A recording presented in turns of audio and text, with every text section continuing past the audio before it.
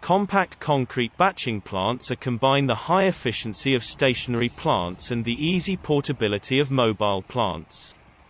They are designed to be mounted more easily on the project site where they will start production.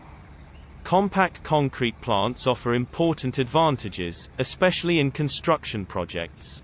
These handy machines, which can be positioned very close to the construction site, are the most preferred products for companies that want to increase their business volume or reduce their operating costs.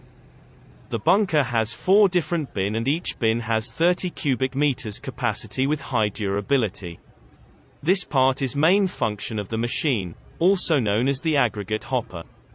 The bunkers organize the crushed stone pieces of different sizes to produce ready mixed concrete, so that different structures can be produced for use in different areas.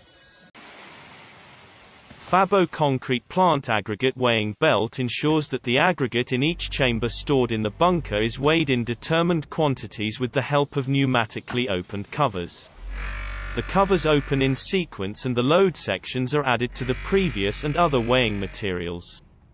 Then the weighing belt sends the material to the mixer with the transfer belt. The material in the bunker is weighed with the weighing belt sent to the mixer with the aggregate transfer belt. On a flat belt conveyor up to 20 degrees incline. Belt conveyor with sergeant pattern up to 30 degrees.